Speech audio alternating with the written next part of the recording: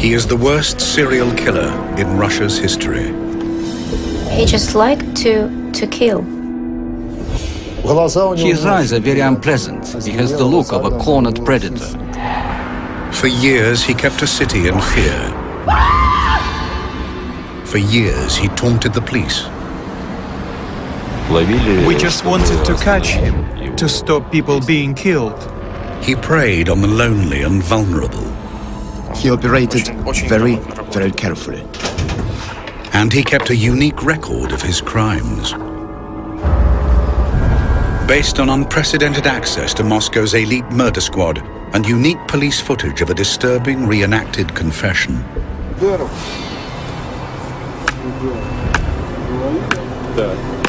This is the untold story of the hunt for Russia's most prolific serial killer.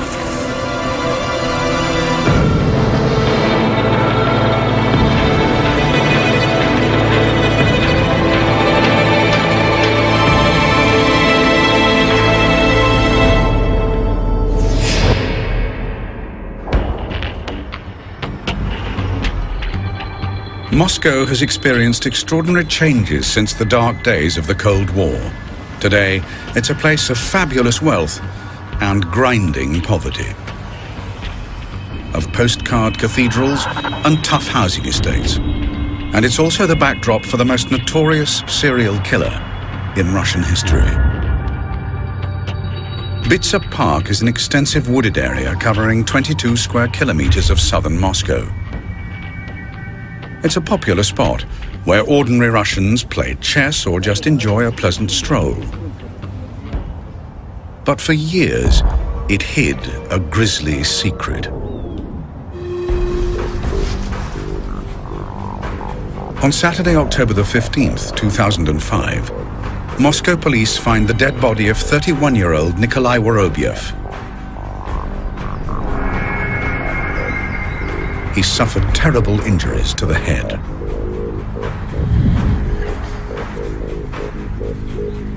Denis Adamenko was one of the first policemen on the scene. It was here, exactly at this place, where we found one of the victims. Of course, when we found him, it wasn't a pleasant sight. He had numerous brain injuries. A bottle was stuck into the head and the brain was strewn all over the ground nearby.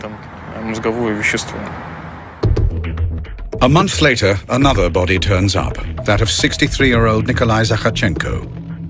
Almost 2 weeks later, another, Vladimir Dedukin, and a week later, another, Nikolai Koryagin. By Christmas, 7 bodies have been found murdered and mutilated in Bitsa Park. Not one of the bodies has been concealed, and none of the victims has been robbed, but all of them have the same horrific trademark injury, a vodka bottle or stick forced into the bloody gaping wound at the back of the head. It was obvious from the beginning. It was a serial killer.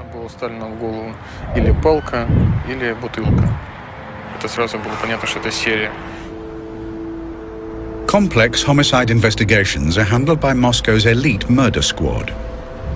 And their most senior and experienced investigator is Andrei Supranenko.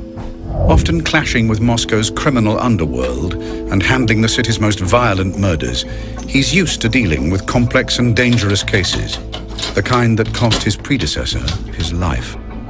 I took this criminal case for investigation in February 2006, when it became clear that we were dealing with a serial killer. With 7 bodies discovered by police and a serial killer on the loose, Moscow becomes a city in fear. Investigative journalist Yana Zhalkinskaya is immediately drawn to the case and begins to cover the story for the Russian and British press. We realized that it's a serial killer, it's a maniac operating in Bitsa Park. We called him Bitsa Maniac. People were frightened, and Bitsa Park is a very popular place for recreation, but the people were scared to go there because there was a feeling of danger. Despite discovering so many bodies, police have few clues to the identity of the Bitsa maniac. Убийца не оставлял ни одного следа. The killer didn't leave any trace. We tried to pick up different objects from the crime scene, but our analysis didn't show any trace. No fingerprints, nothing. He operated very, very carefully. Очень грамотно работал. The investigators need all the help they can get. They turn to the one man who can assist them. Professor Vladimir Vorontsov is one of Moscow's most senior and experienced forensic examiners. He's been inspecting murder victims in the Russian capital for nearly 40 years. It falls to him to determine the exact nature of the victims' gruesome deaths. All the injuries were inflicted in the head area, and there were very many of them. The most massive injuries would be made on the back and side of the head and on the face. It was like a calling card for this criminal, his signature. These are the skulls of some of the victims found in Bitsa Park, and they have suffered massive injuries.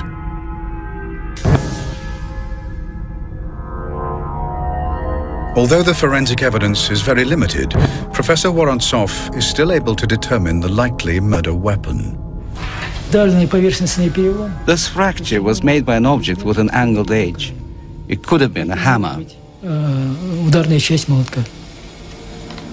But just who is the killer wielding the hammer in Bitsa Park? Within weeks, there's a sensational development which promises to unlock the whole mystery. Девушка, остановитесь!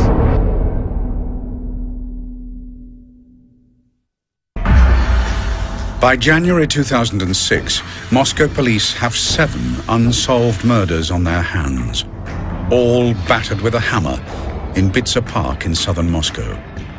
All with the same telltale injury, the neck of a vodka bottle embedded in the gaping wound at the back of the head. And for senior investigator Andrei Supranenko, there's virtually no evidence to go on. Whether the killer was a man, a woman or child, nobody knew anything. Whether he lived in the area or used to live there, whether he knew the park well, nobody knew anything. With little concrete information to go on, rumors and theories abound. But one place close by attracts the special attention of the investigators. Could the killer be right under their noses? There is a psychiatric sanatorium on the edge of Bitsa Park. Some of the stable patients would be allowed to go for a walk to Bitsa Park. They would have a day release. And there was this theory that the killer could be the patient of this sanatorium who escaped and was hiding in Bitsa Park and killing people. A considerable number of people were checked. Anyone who was a bit suspicious was stopped and questioned by police. But without a prime suspect, the psychiatric patient theory goes nowhere. But then there was another more compelling line of inquiry. The victims were mainly men and middle-aged. They were really people nobody cared about and nobody would be looking for. We thought, since it was only men who were the victims from the very beginning, that it might be a woman. No one knew the real motives to the crimes. We were looking at various possibilities. 200 Moscow police stake out Bitsa Park. Their task is to stop and question anybody suspicious. But the park is vast. Covering an area of 22 square kilometers, their chances of catching the killer red-handed are remote.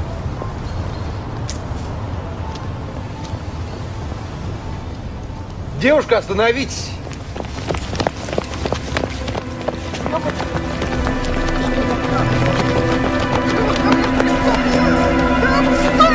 Что вы делаете?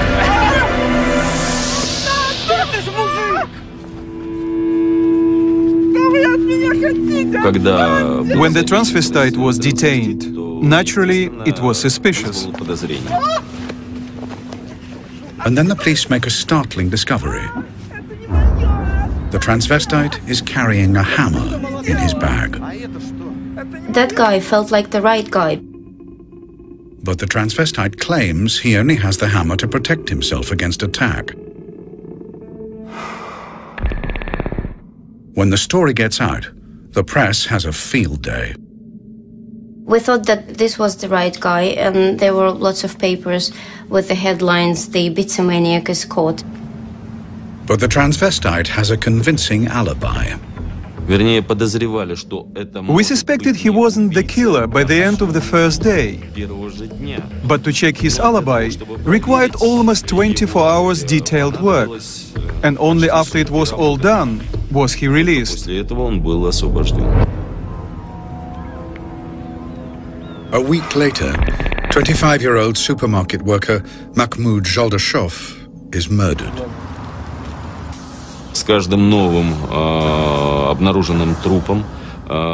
With each newly discovered body, the coverage in the media was getting more and more intense, and police and prosecution chiefs were pushing us to find and detain the killer as soon as possible.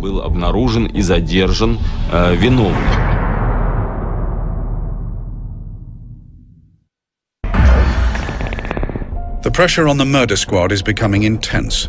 They're struggling to keep on top of the growing body count, which now stands at 12.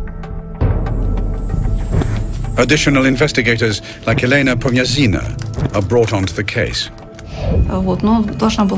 We had to have a team ready for when new events hit us. New murders happened. Then there is a significant development. At some point, and with a reason which wasn't clear for us, he switched to killing women. In April 2006, investigators find the body of 48-year-old supermarket worker Larisa Koligina. 2 months later, they find a 14th victim. In June 2006, another body was discovered. A body of a woman with the same kind of wounds. Typical ones, like all the others before. So we knew we had another case to be investigated. Then investigators make a crucial discovery: a metro ticket in the murdered woman's coat.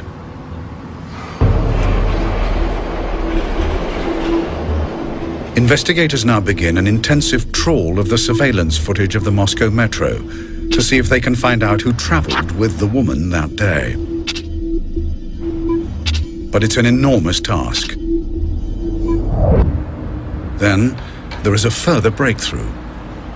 2 days later, police officers called me with a message that the son of the murdered woman had turned up and identified the body. The victim was 36-year-old single mother, Marina Moskolyova. She lived alone with her son, Sergei. When we interviewed him, he said his mom had gone out for a walk with a boyfriend, Sasha. She didn't come home. As investigators piece together Marina's last known movements, her son delivers a key piece of evidence. Before she left, Marina had tried to call her son on her mobile to tell him where she was going, but it wasn't working. She left a note saying where she was going and who with. She left his name and phone number. The phone number was registered to a 32-year-old supermarket worker, Alexander Pichushkin. The name Alexander is often shortened in Russia to Sasha. This was our very first concrete clue, leading us to Pichushkin. We established his address at once. At the same time, the investigators uncover the video from the security cameras at the metro station. While combing through the videos, We found Moskalyova with a stranger, walking together inside the metro station. Знакомым мужчиной входит в метро. These are the last images of Marina Moskalyova alive. She doesn't know it, but she's walking with a man who has a hammer in his bag and who fully intends to kill her. That man is Alexander Pichushkin. The video confirmed it was really him, together with Moskalyova, which was the proof we needed to arrest him and accuse him of the murder of Marina Moskalyova. В совершении убийства только Москалевой. 16 июня через... On the 16th of June, we arrested Pichushkin. Задерживаем. Это было вечером, где-то... It was in the evening. It was dark, 10-11 p.m. Он себя вел совершенно спокойно. He was absolutely calm and denied everything at the beginning. Я не тот, кто вам нужен. За что вы мне задержали? Я не понимаю ничего. На тот момент... At the point he was detained, he was only suspected of Moskalyova's murder. But with the evidence mounting up against him, the note left by the murdered woman and the video images of her last moments alive, the investigators are sure they have the right man. And Pichushkin soon realizes it himself. They usually confess. Everybody confesses eventually. I didn't have any doubts. Investigator Pomazina is right. Within a few hours, Alexander Pichushkin confesses to the murder of Marina Moskalyova. На самом деле битцевский маньяк, как меня прозвали, это я.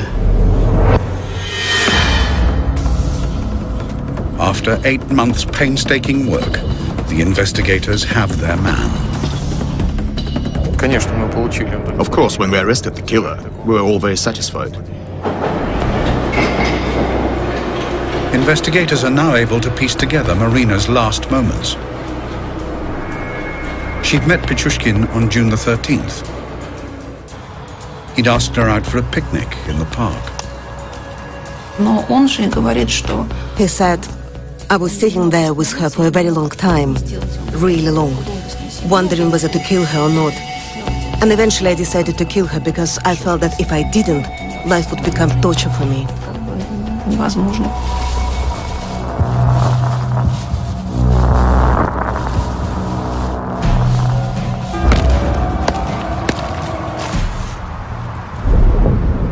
Investigators suspect Pichushkin of committing 14 murders in Bitsa Park.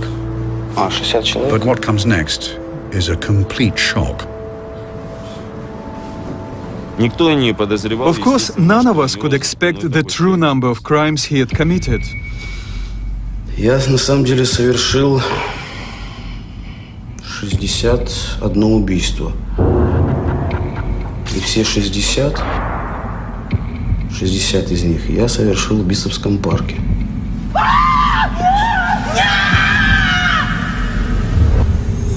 Я 14 лет делал, что я хотел. Я был почти что Богом. It's an astonishing confession. When he confessed, it was a complete shock for everyone because it's an enormous figure. 60 victims would make Pichushkin Russia's most prolific serial killer. More prolific even than the depraved ripper of Rostov, Andrei Chikatilo. We needed to check it all, which was going to be a great deal of work to do. And then the investigators find something that make them think Pichushkin's story might just possibly be true. After Pichushkin was detained, there was a search of his flat.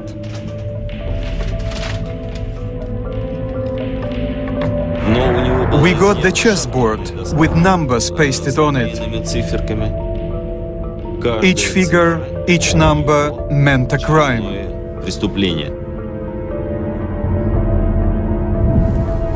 Я хотел убить по одному человеку на каждую клеточку моей шахматной доски. But was this extraordinary confession true? Говорить можно все, что угодно. He might have said anything, but we couldn't believe his words unless we had proof. And to get that proof, they were going to have to get inside the mind of Russia's most prolific serial killer.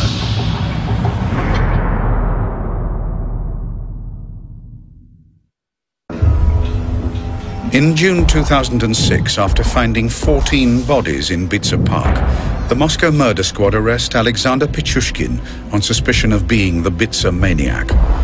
But under interrogation, Pichushkin confesses to not just the 14 they know about. He says he has killed more than 60 people, making him the most prolific serial killer in Russian history. Почти что Богом. But is his claim true? Each of the claims has to be individually checked and proven. It's an enormous task. One of the names Pichushkin provides to investigators is that of Vladimir Fomin, a young man who vanished without trace in 2003. Nikolai Fomin recalls the day his son disappeared. Well, he left on October the 14th, 2003 at about 7 in the evening to buy cigarettes. We never saw him again. He was a very good, responsive, kind man. He helped all his friends and took care of his newborn child. In 2006, investigator Pumyrzina called me. She asked me to come for an interview to Leninsky Prospect, and there I learned that all the cases about the missing people had been combined into one case, the Pichushkin case. To continue building their case against him, prosecutors need to keep Pichushkin talking. The job falls to Valeria Sushkova. My job was to keep him talking, to establish a psychological relationship with him. Я им был как отец. Я открывал им дверь в другой мир. Первое убийство как первая любовь. Его никогда не забудешь. Чем ближе человек, тем приятнее убивать. Получаешь больше эмоций. It was terrible to hear what he was saying, even for me as an experienced investigator, to hear the pleasure and delight in his voice when he described how he smashed their skulls and pushed sticks and bottles into their wounds.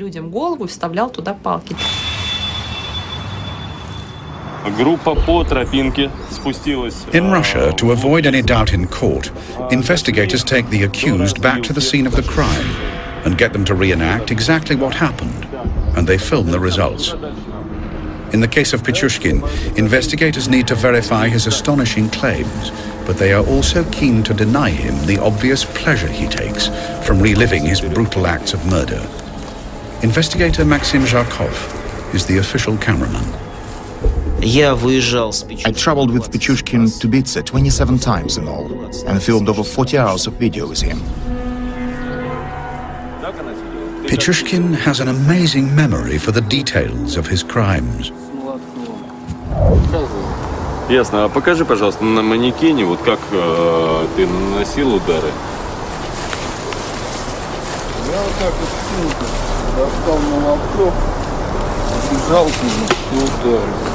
Он заорал. Заточенной частью? Нет. Ну, в смысле, заостренной? Тупой. Тупой, да? Тупой частью ударил. Он вот заорал сильно.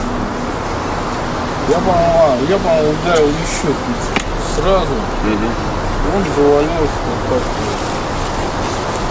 Да. На бок. Да, типа такого. Так, и дальше? Дальше я нанес ему еще несколько ударов. По голове. Так. Разбит. Вставил ему в бутылку. Так. Водки. Голову. Вначале палки достал, потом все не подходило, я достал, выкинул. Вставил бутылку. Кипел очень сильно. Даже когда уже мертвый был, ну, вроде раз там ударил, вообще именно тем, что он... The fact that he remembered what to him were the significant moments in the tiniest of details was very helpful.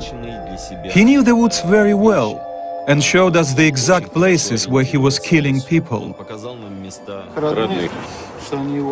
Denis Adamenko is the officer handcuffed to him throughout his confessions in the forest. I only had one thought. I wanted him to show us as many as he could, to tell us everything. Where he dumped people, where he left them. I wanted as much evidence as I could get.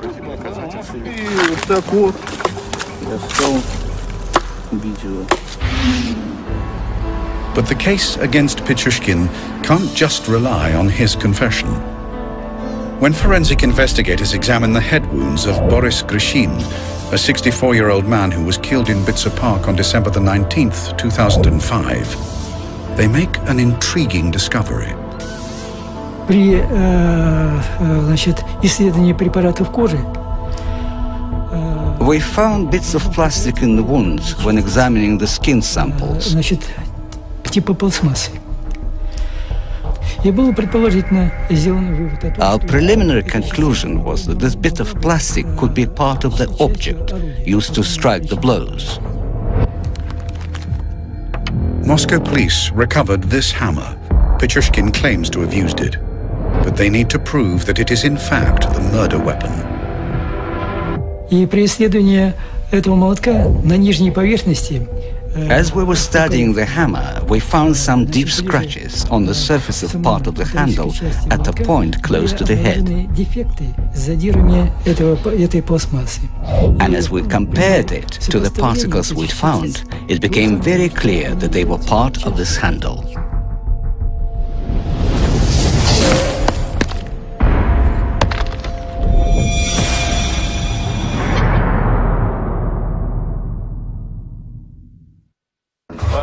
During his filmed confession, Pichushkin reveals many extraordinary murders and also how, as a killer, he grasped any opportunity to take a life. All his actions were designed to commit as many murders as possible. On January the 18th, 2002, Pichushkin met a 40-year-old homeless man called Slava. Здесь было, как бросил, он что-то начал щель меня откроешь, вот такое. Он его приподнял, вот такой, за ремень, по-моему, за что-то, штаны, вот такой. И вот такой положил наполовину его. Затем поддел ноги, и он полетел. Ну и потом я услышал только крик там внизу, на старушечий такой похож, когда он уже, видимо, упал. At the time, people thought it was a suicide. Nobody saw anything criminal about it at all. He knew perfectly well what was going on. He knew what he was doing. As the investigators delve further, they build up a precise picture of the man who claims to have killed over 60 people. Pichushkin was born in Moscow on April the 9th, 1974. His background seemed ordinary. He lived with his mother and sister in this apartment on Hersonskaya Street. It's a typical Soviet-era flat, not far from Bitsa Park. He had a steady job in a supermarket and was generally well-liked. His was an ordinary, everyday life. Yet Alexander strove to be different. A team of doctors at Russia's leading psychiatric institute spent over 6 months analyzing Pichushkin's background and psychiatric history. And one of them is Dr. Evgeny Mikushkin. He wasn't happy in his private life. He just did his job and led a lonely life. As far as we know, he tried to live with women on several different occasions and even tried to start a family, but he failed.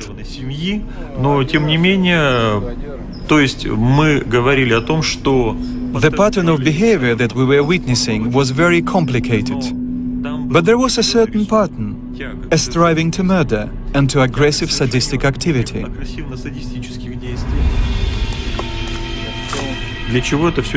So why was he doing all this? to get a kick out of it, to get satisfaction and a sexual release. Certainly, this is a display of aggressively sadistic syndrome, aggression and cruelty, a discharge of his aggressive intentions. His one gift was a knack for getting on with people and putting them at their ease. He could make an acquaintance easily and found it easy to keep contact with them without ever giving his victims a chance to relax and feel the danger. And when the right moment came, he just smashed their heads in.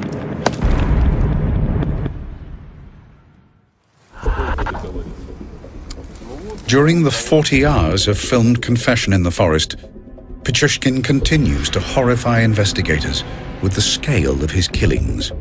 Pichushkin led us to the site of a murder we didn't even know about, and there we found the remains of a man who had never been discovered. Кости. О, видите, вот челюсть осталась. Челюсть. Вот еще кости. Ага. The jawbone belongs to a 36-year-old worker from St. Petersburg, Oleg Lorinenko. It was a rather remote place in the forest, and unfortunately, there was little left of that man. Weather and animals had spoiled the body, and there was practically nothing left.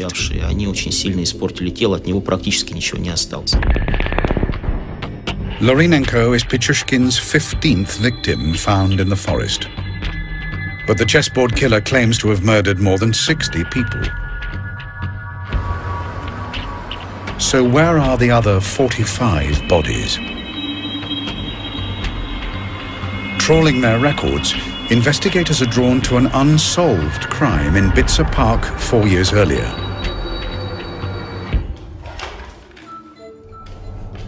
In February 2002, local police received a call from a hospital about a patient with curious injuries. Да, это горбольница номер 6. К нам поступила пациентка с черепно-мозговой травмой. Она говорит, что на нее напали. Maria Vericheva had a worrying story about a man she'd recently met, a man called Alexander Pichushkin. Старший лейтенант, что случилось? Я познакомилась с ним у метро. On February the 23rd, 2002, Maria had met Alexander Pichushkin near Kharkovskaya metro station. She just split up from her boyfriend and was desperate to make ends meet. Я сидела, плакала. Он подошел, там спросил, в чем дело. Выпить предложил. Pichushkin offered to sell her some cameras. He told her he'd hidden them in Bitsa Park. Maria Vericheva was pregnant at the time. Завел меня туда подальше. Подвел к колодцу. Говорит, что там спрятана коробка.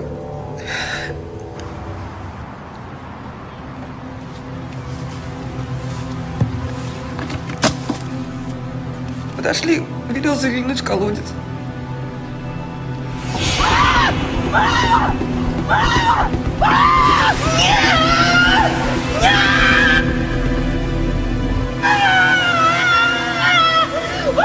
Carried along by the quick-flowing water, Vericheva managed to cling to life by climbing into a disused sewer.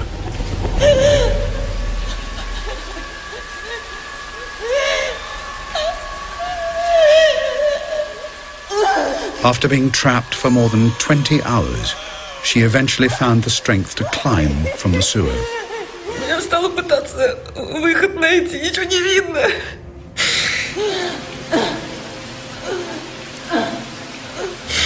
Я все время думала, что ребенка потеряю из-за какого-то подонка. At the time, despite Vericheva's detailed statement, local police decided not to pursue the investigation. I mean, she knew who tried to kill her and knew where to find him.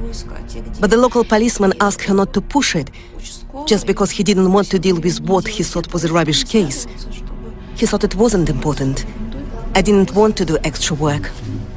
there was a real missed opportunity. There was a chance to catch him much, much earlier and to save about over 20 lives, I think.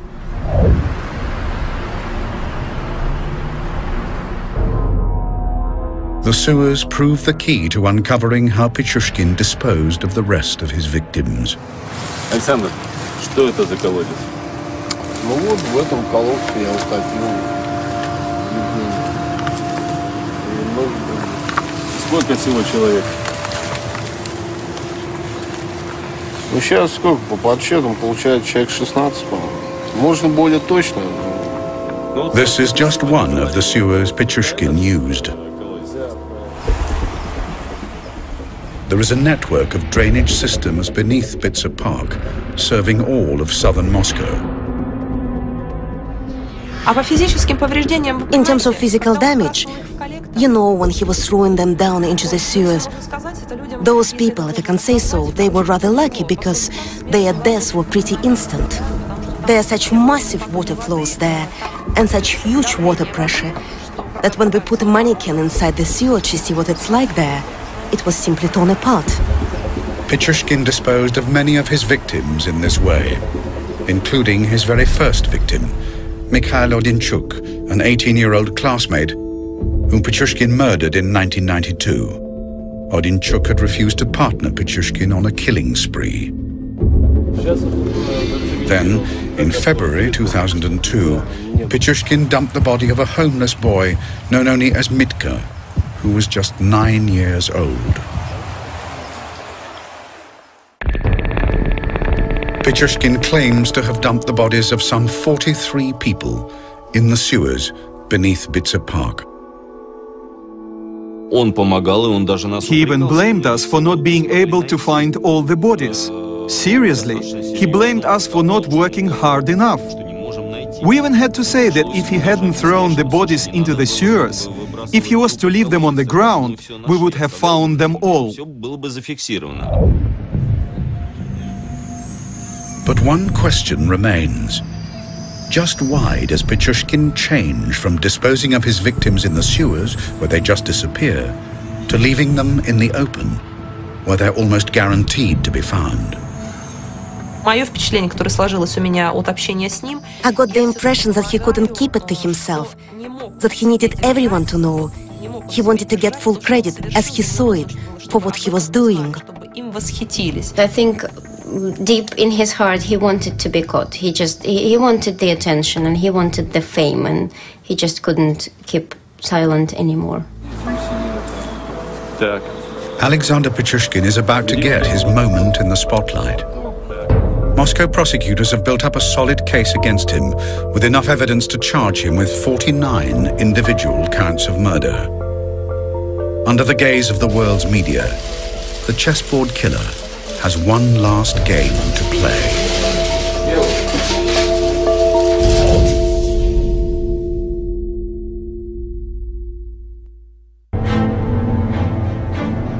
On September the 13th, 2007, Russia's most prolific serial killer, Alexander Pichushkin, goes on trial in Moscow, charged with the murder of 49 people. It's the culmination of a killing spree that has lasted for over 15 years and has kept an entire city in fear. I attended the court hearings.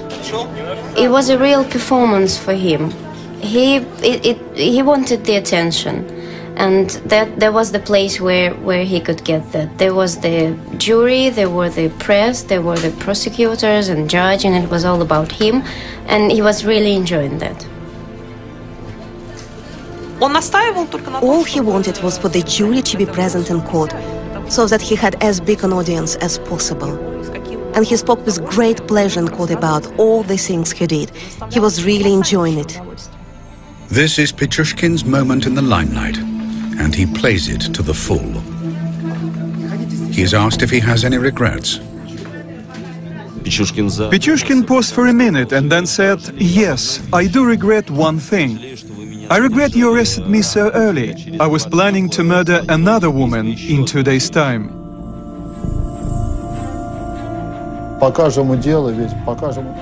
Each day the trial heard about 6 episodes, 5 or 6 murders. Pichushkin was very reserved, only nodded when they were asking him questions. Yes, I did it. Yes, it was me. For everyone it was shocking. We thought he will at least say forgive me to those people whom he killed. He showed absolutely no remorse. But is the man who claims to have killed more than 60 people sane? An insane person cannot realize the consequences of his actions. But here the subject's actions were purposeful and consistent, and he was aware of what he was doing. That is why the expert commission came to the conclusion that he was sane. After a trial lasting 6 weeks, the jury takes less than 3 hours to return a unanimous verdict. And on Monday, October the 29th, 2007, Judge Vladimir Usov pronounces sentence. Учитывая повышенную опасность совершенных преступлений, исключительно опасность для общества самого виновного, суд в целях восстановления социальной справедливости и предупреждения совершения новых преступлений считает необходимым назначить Пичушкину за совершение особо тяжких преступлений, повлекших массовую гибель людей, пожизненное лишение свободы. The Russian state and the chief prosecutor are proud of the result. Правосудие свершилось. Наказание назначено то, которого заслуживает обвиняемый. Pichushkin will spend the rest of his life behind bars. The first 15 years will be in solitary confinement. For Nikolai Fomin, the sentence provides justice for the cruel death of his son, Vladimir. There is no punishment higher than life imprisonment. This is as much as you can get. So he will stay in jail for life. Despite the guilty verdict, Vladimir Fomin's body has never been recovered, a fact that provides some small solace for his family. This is hope. This is hope. If there is no body, the person may be alive. Same as during World War II. People who got the notice about a person gone missing, they kept waiting for 40 or 50 years. What if we are lucky? He'll come back as a millionaire from somewhere, maybe America. Convicting Pichushkin had taken 9 months strenuous work. Очень долго. It had been very hard and stressful. 24 hours a day, 7 days a week. An awful lot of work. And I shall never forget it. Well, for me it was the most serious case in my career. I have faced serial killers before, but none of them was such a cruel and ruthless murderer as Pichushkin. Although he still claims to have killed more than 60, the police have never found all the bodies. The court had the evidence to convict him of the murder of 48 people. It was an astonishing figure. I'd never interviewed a serial killer with so many victims before, but I had had similar cases. The only difference in this case was that it attracted a lot of public attention. It shook the world. I think he killed so many people because he just liked to kill. Pichushkin is quite an unusual serial killer. He is a hunter, a typical hunter, and his only motivation was to kill. There was no other motive, whatever else we might have thought.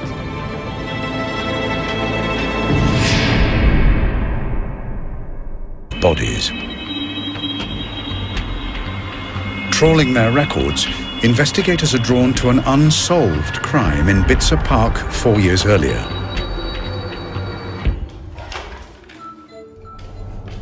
In February 2002, local police received a call from a hospital about a patient with curious injuries. Да, это горбольница номер 6. К нам поступила пациентка с черепно-мозговой травмой. Она говорит, что на нее напали. Maria Vericheva had a worrying story about a man she'd recently met, a man called Alexander Pichushkin. Что случилось? Я познакомилась с ним у метро. On February the 23rd, 2002, Maria had met Alexander Pichushkin near Kharkovskaya metro station. She just split up from her boyfriend and was desperate to make ends meet. Я сидела, плакала. Он подошел, спросил, в чем дело. Выпить предложил. Pichushkin offered to sell her some cameras. He told her he'd hidden them in Bitsa Park. Maria Vericheva was pregnant at the time. Завел меня туда подальше. Подвел к колодцу. Говорит, что там спрятана коробка.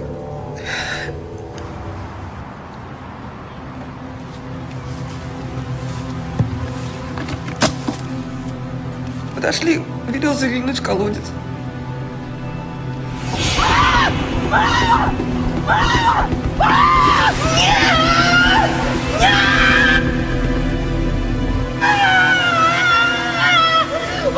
Carried along by the quick-flowing water, Vericheva managed to cling to life by climbing into a disused sewer.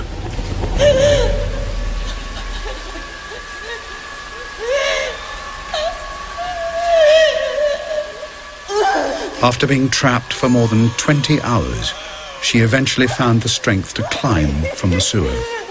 Я стала пытаться выход найти, ничего не видно.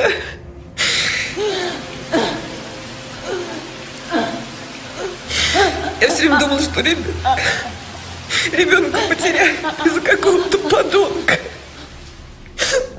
At the time, despite Vericheva's detailed statement, local police decided not to pursue the investigation. I mean, she knew who tried to kill her and knew where to find him. But the local policeman asked her not to push it, just because he didn't want to deal with it. She asked me to come for an interview to Leninsky Prospect, and there I learned that all the cases about the missing people had been combined into one case, the Pichushkin case. To continue building their case against him, prosecutors need to keep Pichushkin talking. The job falls to Valeria Sushkova. My job was to keep him talking, to establish a psychological relationship with him. Я им был как отец. Я открывал им дверь в другой мир. Первое убийство как первая любовь. Его никогда не забудешь. Чем ближе человек, тем приятнее убивать. Получаешь больше эмоций. It was terrible to hear what he was saying, even for me as an experienced investigator, to hear the pleasure and delight in his voice when he described how he smashed their skulls and pushed sticks and bottles into their wounds.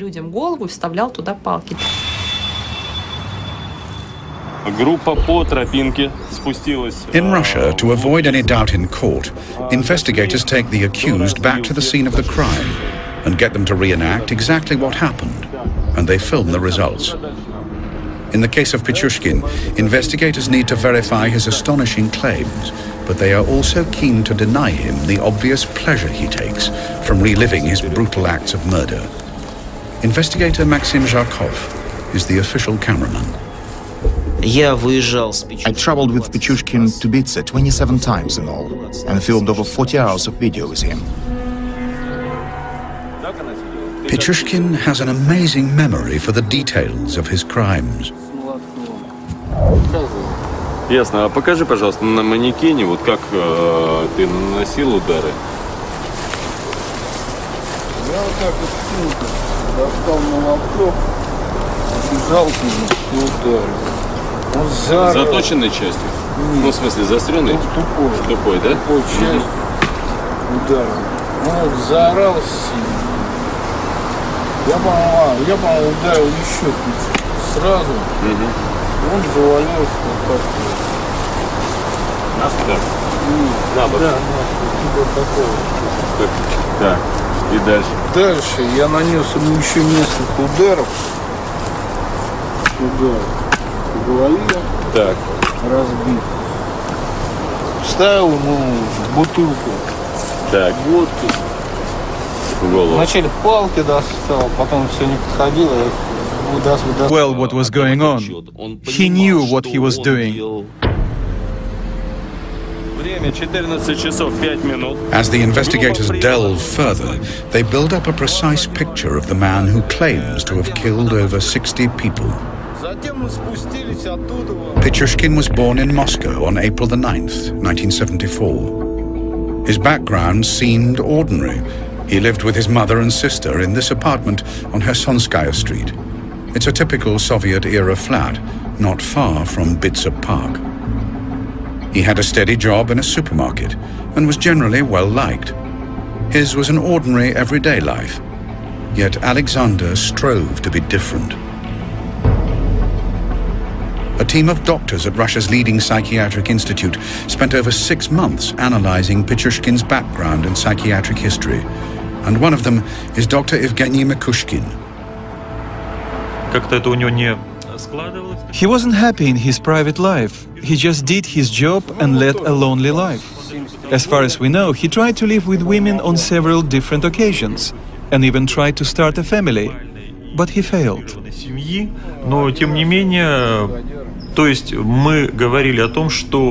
The pattern of behavior that we were witnessing was very complicated.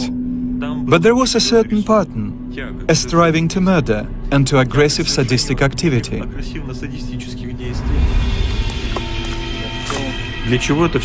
So why was he doing all this? To get a kick out of it, to get satisfaction and a sexual release. Certainly, this is a display of aggressively sadistic syndrome, aggression and cruelty, a discharge of his aggressive intentions.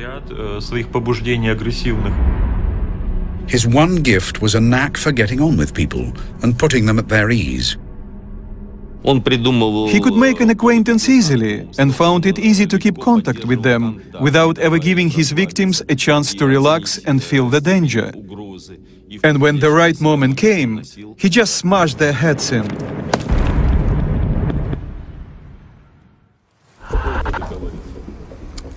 During the 40 hours of filmed confession in the forest, Pichushkin continues to horrify investigators with the scale of his killings. Pichushkin led us to the site of a murder we didn't even know about, and there we found the remains of a man who had never been discovered. Кости. Вон, видите, вот челюсть осталась. Челюсть? Вот еще кости. The jawbone belongs to a 36-year-old worker from St. Petersburg, Oleg Lorinenko. Это достаточно глухое место. It was a rather remote place. Alexander Pichushkin is about to get his moment in the spotlight. Moscow prosecutors have built up a solid case against him with enough evidence to charge him with 49 individual counts of murder. Under the gaze of the world's media, the chessboard killer has one last game to play.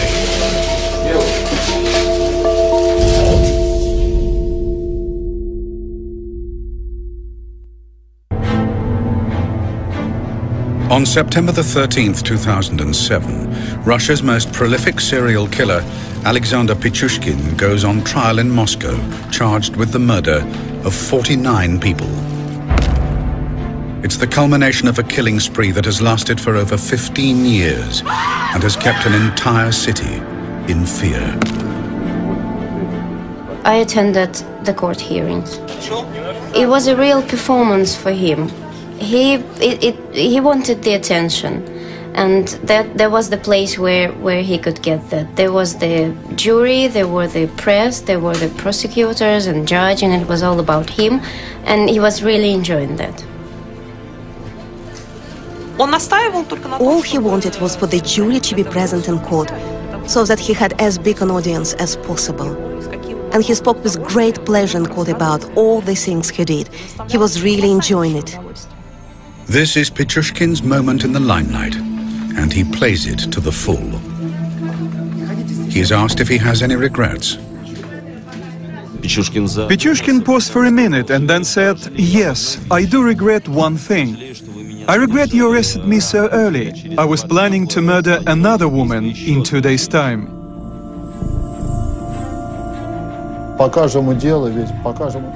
Each day the trial heard about 6 episodes, 5 or 6 murders. Pichushkin was very reserved, only nodded when they were asking him questions. Yes, I did it. Yes, it was me. For everyone it was shocking. We thought he will at least say forgive me to those people whom he killed. He showed absolutely no remorse. But is the man who claims to have killed more than 60 people sane? An insane person cannot realize the consequences of his actions. But here the subject's actions were purposeful and consistent, and he was aware of what he was doing. That is why the expert commission came to the conclusion that he was sane. After a trial lasting 6 weeks, the jury takes less than 3 hours to return a unanimous verdict. And on Monday, October the 29th, 2007, Judge Vladimir Usov pronounced it could be part of the object used to strike the blows. Moscow police recovered this hammer. Pichushkin claims to have used it, but they need to prove that it is in fact the murder weapon. И при исследовании этого молотка на нижней поверхности As we were studying the hammer, we found some deep scratches on the surface of part of the handle at a point close to the head. And as we compared it to the particles we'd found, it became very clear that they were part of this handle.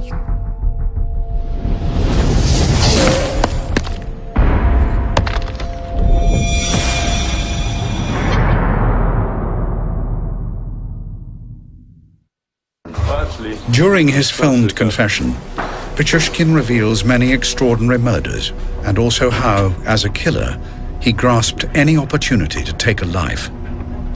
All his actions were designed to commit as many murders as possible. On January the 18th, 2002, Pichushkin met a 40-year-old homeless man called Slava. Здесь был, как бросил, он что-то начал щель меня откроет, вот такое.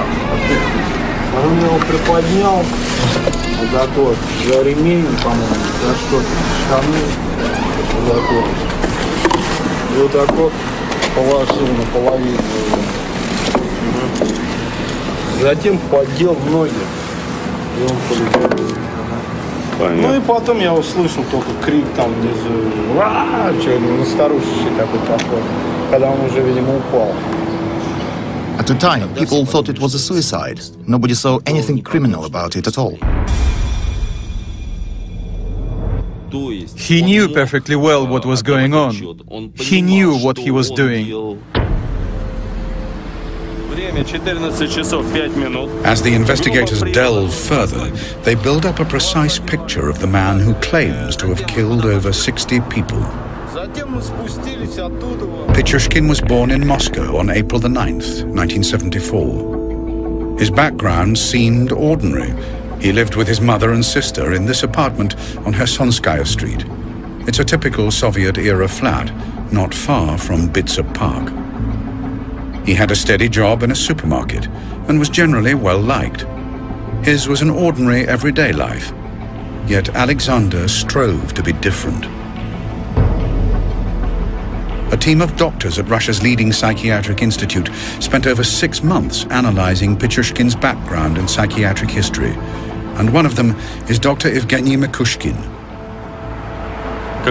Trapped for more than 20 hours, she eventually found the strength to climb from the sewer.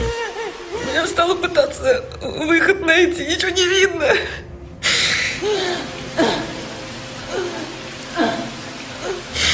Я все время думала, что ребенка потеряю из-за какого-то подонка. At the time, despite Vericheva's detailed statement, local police decided not to pursue the investigation. I mean, she knew who tried to kill her and knew where to find him.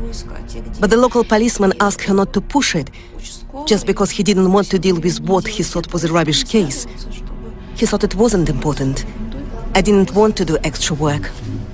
There was a real missed opportunity. There was a chance to catch him much, much earlier and to save about over 20 lives, I think.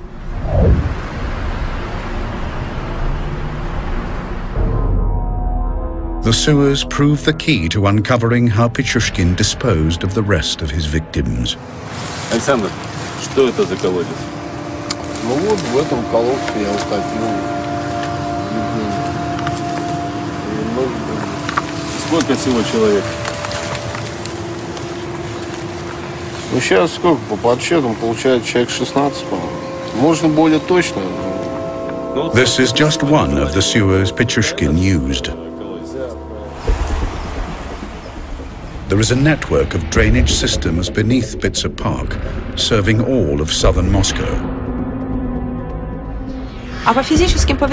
In terms of physical damage, you know, when he was throwing them down into the sewers, those people, if I can say so, they were rather lucky because their deaths were pretty instant. There are such massive water flows there and such huge water pressure that when we put a mannequin inside the sewer to see what it's like there, it was simply torn apart. Pichushkin disposed of many of his victims in this way, including his very first victim, Mikhail Odinchuk, an 18-year-old classmate whom Pichushkin murdered in 1992. Odinchuk had refused to partner Pichushkin on a killing spree. Then, in February 2002, Pichushkin dumped the body of a homeless boy known only as Mitka, who was just 9 years old. Pichushkin claims to have dumped the bodies of some 43 people in the sewers beneath Bitsa Park. He even blamed us for not being able to find all the bodies. Seriously, he blamed us for not working hard enough. We even had to say that if he hadn't... Выпить предложил. Pichushkin offered to sell her some cameras. He told her he'd hidden them in Bitsa Park. Maria Viricheva was pregnant at the time. Завел меня туда подальше. Подвел к колодцу. Говорит, что там спрятана коробка.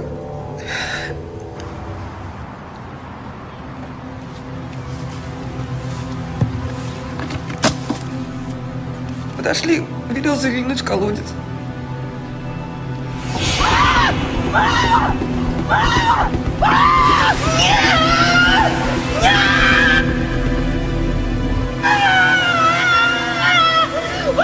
Carried along by the quick-flowing water, Viricheva managed to cling to life by climbing into a disused sewer.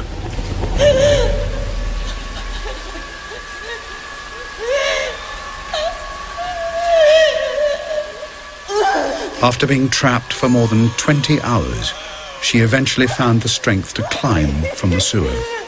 Я стала пытаться выход найти, ничего не видно.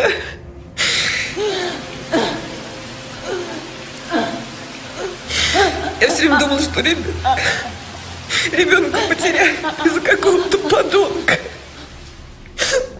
At the time, despite Viricheva's detailed statement, local police decided not to pursue the investigation. I mean, she knew who tried to kill her and knew where to find him. But the local policeman asked her not to push it, just because he didn't want to deal with what he thought was a rubbish case. He thought it wasn't important. I didn't want to do extra work.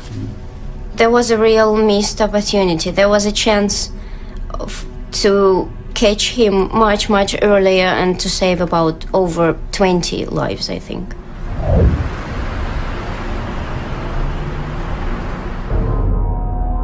The sewers proved the key to uncovering how Pichushkin disposed of the rest of his victims. Александр, что это за колодец? Ну вот в этом колодце я утопил. Сколько всего человек? Ну сейчас сколько по подсчетам получается человек 16, по-моему. Можно более точно. This is just one of the sewers Pichushkin used. there is a network of drainage systems beneath Bitsa Park, serving all of southern Moscow. In terms of physical damage, The murder squad is becoming intense. They're struggling to keep on top of the growing body count, which now stands at 12. Additional investigators like Elena Pomyazina are brought onto the case. we had to have a team ready for when new events hit us. New murders happened. Then there is a significant development. At some point, and with a reason which wasn't clear for us, he switched to killing women. In April 2006, investigators find the body of 48-year-old supermarket worker Larisa Koligina. 2 months later, they find a 14th victim. In June 2006, another body was discovered. A body of a woman with the same kind of wounds, typical ones, like all the others before. So we knew we had another case to be investigated. Then investigators make a crucial discovery: a metro ticket in the murdered woman's coat.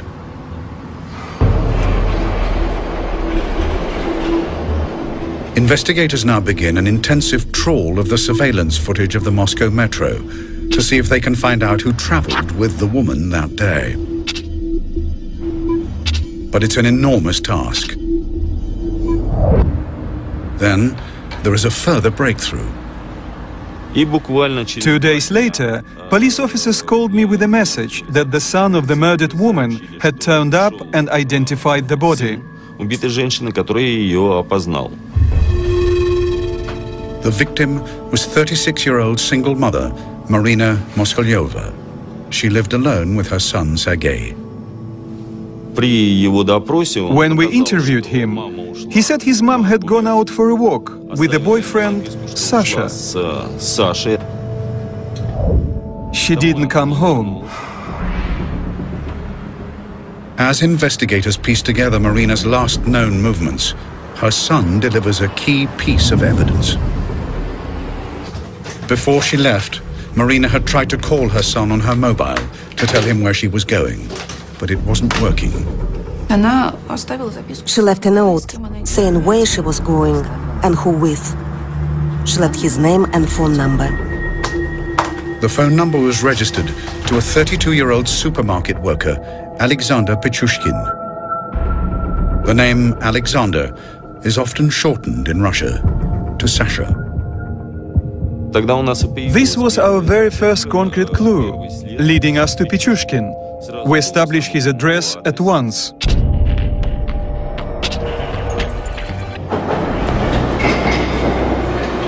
Investigators are now able to piece together Marina's last moments. She'd met Pichushkin on June the 13th. He'd asked her out for a picnic in the park. He said, I was sitting there with her for a very long time, really long, wondering whether to kill her or not. And eventually I decided to kill her because I felt that if I didn't, life would become torture for me.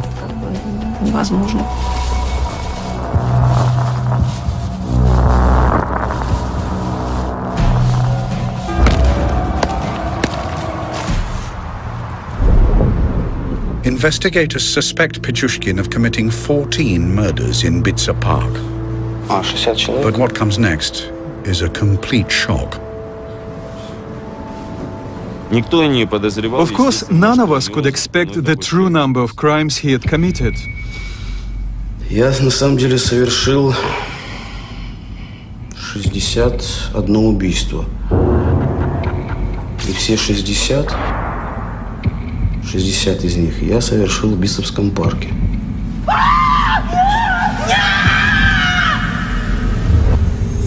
Я 14 лет делал, что я хотел. Я был почти что Богом.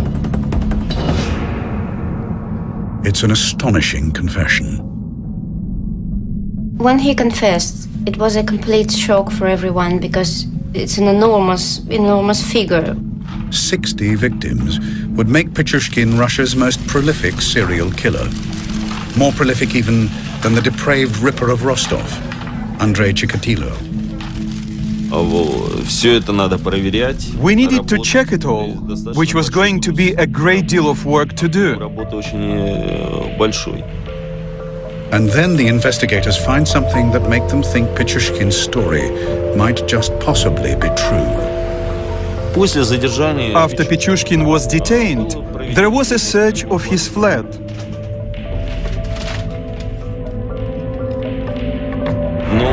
We got the chessboard with numbers pasted on it. Each figure, each number meant a crime.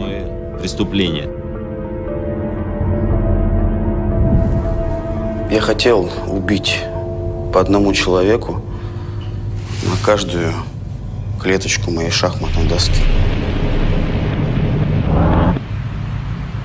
But was this extraordinary confession true?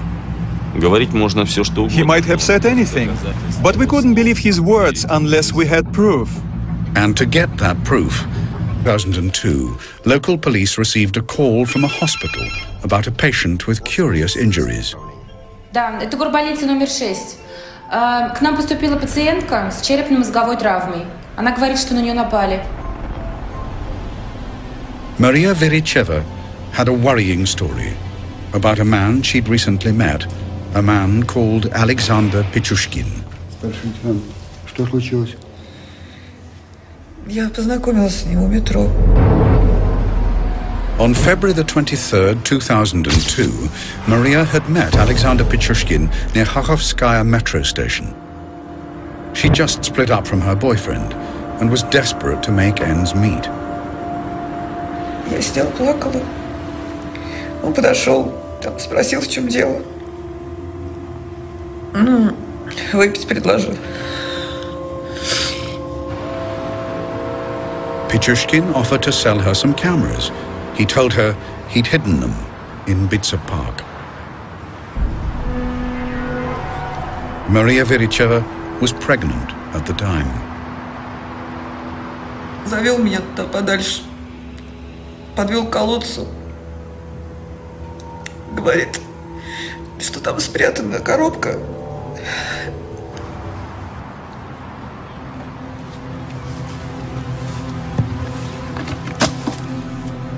Подошли, велел заглянуть в колодец.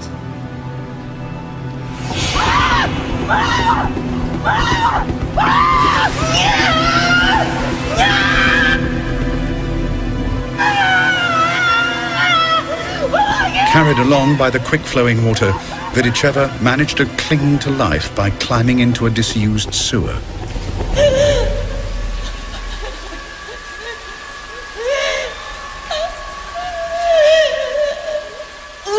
After being trapped for more than 20 hours, she eventually found the strength to climb from the sewer.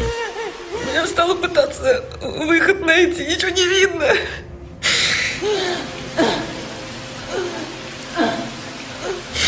Я все время думала, что ребенка потеряю из-за какого-то подонка. At the time, despite Vericheva's detailed statement, local police decided not to pursue the investigation. I mean, she knew who tried to kill her and knew where to find him. But the local policeman asked her not to push it, just because he didn't want to deal with what he thought was a rubbish case. He thought it wasn't important. I didn't want to do extra work. There was a real missed opportunity. There was a chance to catch him much, much earlier and to save about over